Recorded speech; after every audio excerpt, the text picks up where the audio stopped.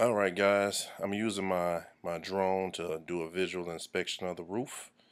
The main portion of this roof that you want to look at is that main part right here where you see where the white meets the brown part, that brow, that main section, and the same thing in the very back.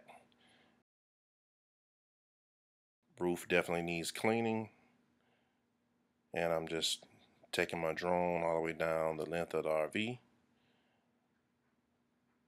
And the next major part is this back part right there where the white meets the brown.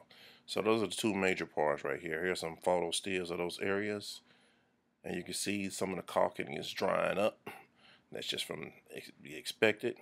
Just lay some of the Dicor self-leveling roof sealant back over top of that, and that'll get that straight up. But first you got to clean it.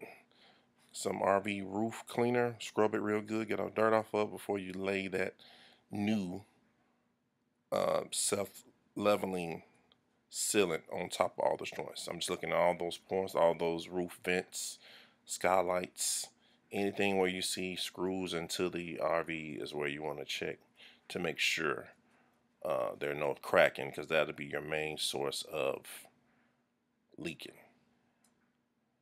Camper World said they were going to charge me about $900 just to clean and reseal this roof, which is ridiculous. So you can do all this yourself under $50. So just take a little time and labor, one of those other self DIY projects you can do, and save yourself a little money. Use that money to get out on that road and explore some more parts of the country. All right, peace.